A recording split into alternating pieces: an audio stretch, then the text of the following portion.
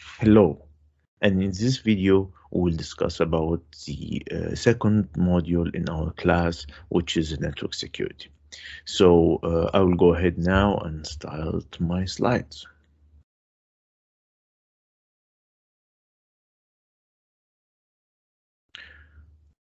Okay, so first thing that we need to notice here is we already suppose that we have some background about network security. But today we'll discuss about components, process, and approach about network security with an eye on the data, the things that will matter in this class. So our outline today is like this. We'll talk about the network access control. We'll discuss the antivirus and the anti-malware software. Then we'll refresh our memory and put a definition for firewalls, VPNs, intrusion detection systems, intrusion prevention systems, network security monitoring, as well as vulnerability management systems. Also, we'll talk about the security information and event management system. First of all, what is the definition of a network security?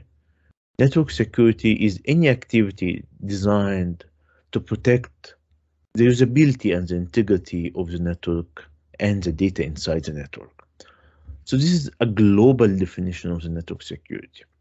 But the important thing about network security is we try to minimize the risk upon the added value to the network, because there's no way that we can have a 100% secure system. There's no way to reach something called perfect security situation in the network.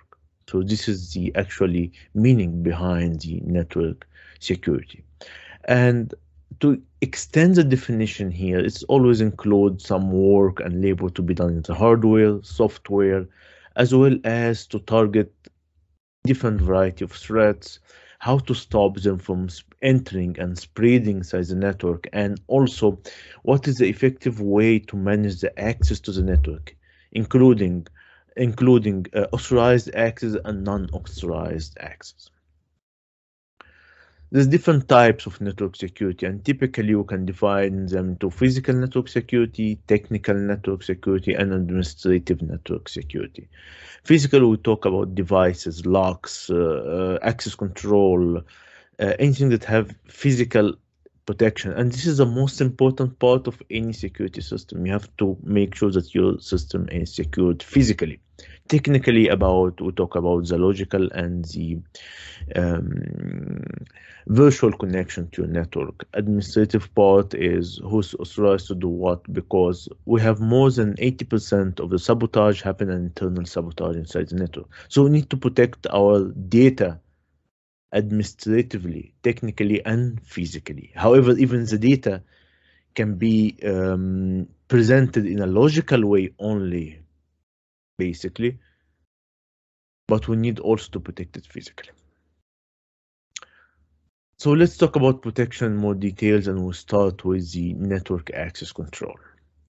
What is a network access control? Network access control, which sometimes you call it the NAC, is solution support network visibility and access management through policy enforcement on devices and users for a corporate network. What does it mean? Actually, in simple ways, who is supposed to see what? That's all. And when. Initially, it was just a key of an office, a key of even a machine or a PC. Then it's extended to username and password. Then it's accessibility upon function, accessibility for some resource upon time also. All of that including the network access control. And right now it's a growing market. There's specific IT solutions to provide you with the whole solution of the NAC over your environment. And as you can see, the numbers in 2 years almost doubled the number of the annual revenue. Access control can be defined in these 5 parts: is the compatibility, the identity and access management, guest access, because recently you cannot just close your network and don't allow any user to come and use your Wi-Fi in your organization. They will be annoyed, or some of them will not do business with you anymore because Wi-Fi become essential now.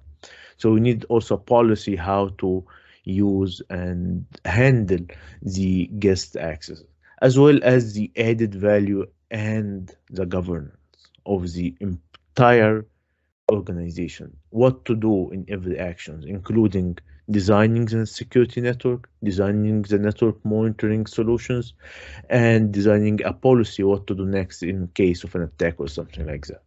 So to combine the network access control, you can see it actually in this diagram. It's a combine of three main activities: control, visibility, and compliance. Between them, it can be access, baseline, and enforcement, and the endpoint. This is where you can reach to your access control system. Example of the access control system, there's a lot of software available there, commercial and open source. Microsoft have a lot of products for the network security access, which is the most popular now, but the most popular and secure one is a Cisco products. Example, Cisco Identity Service Engine, or they call it ICE sometimes.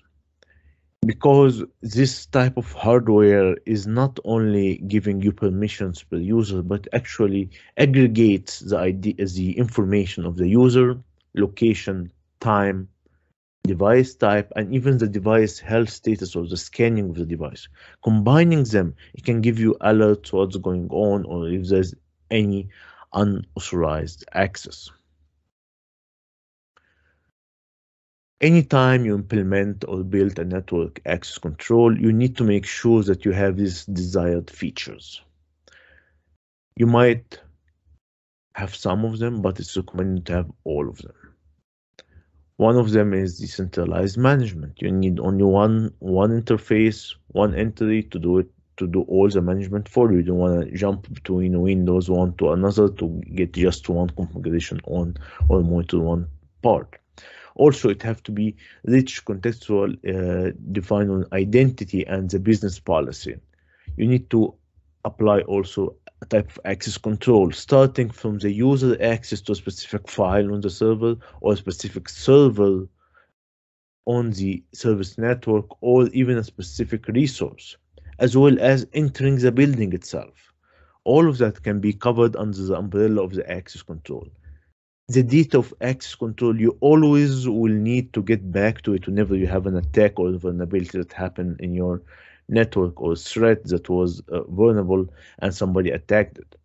And you will always go back to the access control. So make sure that you have a backup there to get your needed information with time, stamp, and so on.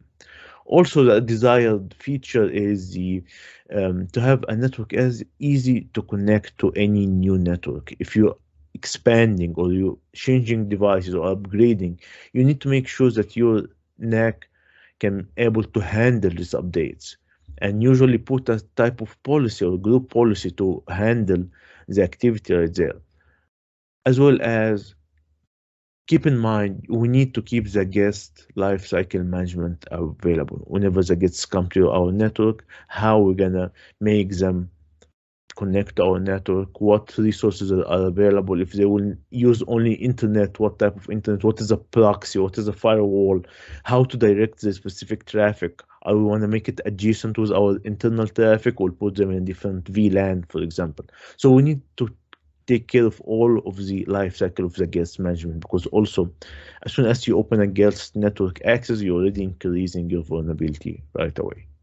Also, make sure that the streamlined devices onboarding features available, and you have to have some type of AAA service. AAA is not the insurance service, it's okay. You tell me what is that AAA in network access. This will be a small assignment for you, just for your information, okay?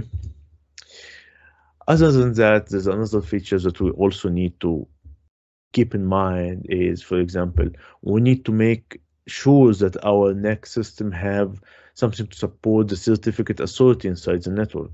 We need to make device proofing mechanism inside the network access control. We need to have connection to the Active Directory, so we can import and export information from Active Directory towards network access control. That will make your life so easy if you have this small feature. Also, make sure that you have a monitoring and troubleshooting tools available with the main console of management, as well as certification upgrade readiness tool. So URT, which is mean you can upgrade very fast with just small file, plug and play, and so on. And additionally, keep in mind IP version 6 support is the future and the current future, I would say. Some of the new concepts that started to be a part of any standard network access control is as we discussed, the guest or contractors access, the BYOD or bring your own device policy, because this has become very popular, especially now in the time of uncertainty with the health status of the whole world. A lot of people started to work online, so everybody uses his or her laptop, and this is where you can make your network actually away from your control. So you need to put a policy for that.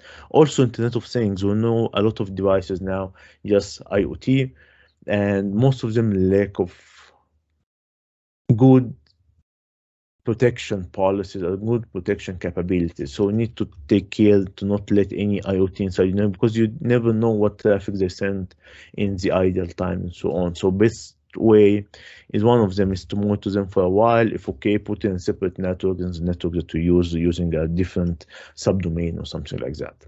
Also, incidents response, it become a part of NAC, not only IPS, for example, as well as it's very important for the medical devices that are connected to the Wi-Fi. Some of the users might need them, and you need to actually make the availability of these devices live all the time, as well as it can cause really much trouble than just regular devices. So make sure that you have a correct NAC for these devices. The second part will be the antivirus and the anti-malware software.